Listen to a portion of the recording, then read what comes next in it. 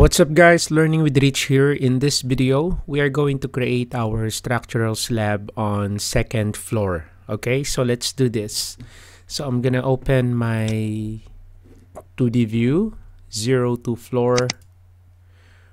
Alright, and then after that, I'm going to turn on the architectural model that we will be using as our guide for our slab.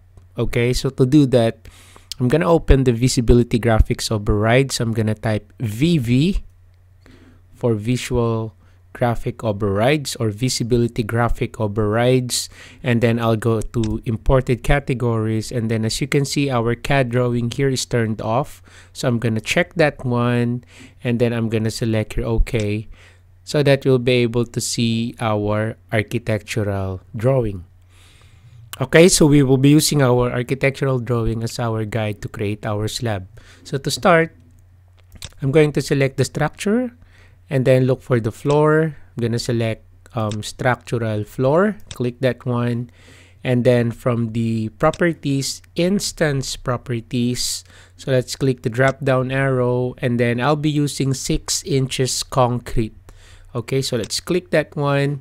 And then here on our draw panel, I'm gonna make sure I'll use the line tool because we are going to sketch the boundary of our floor. And then make sure the chain tool here is checked so that we'll be able to create our lines continuously without breaking it.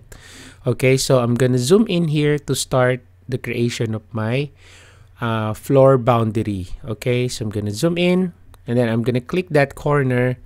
All right, and then I'm gonna trace that all the way here. Okay, so I'm gonna click there and then I'm gonna move it down, say up to here, and then I'm going to click here, then I'm going to move down to this grid. All right, and then I'm going to click that. So I'm just tracing the boundary. All right, so here, so I'm gonna click here, point there, and then this point. Now for us to be able to trace that arc, so I will be using start end radius. So that's the start, here's the end, and then here's the radius. Click. And there you go. So there's our arc. And then we're going to select the line tool again to continue our creation. So I'm going to pick here. And then I'm going to pick down here. Okay. And let's pick here to this grid.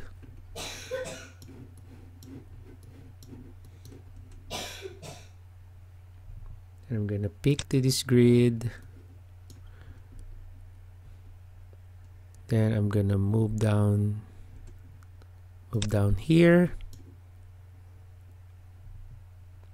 pick here, I'm gonna pick somewhere here.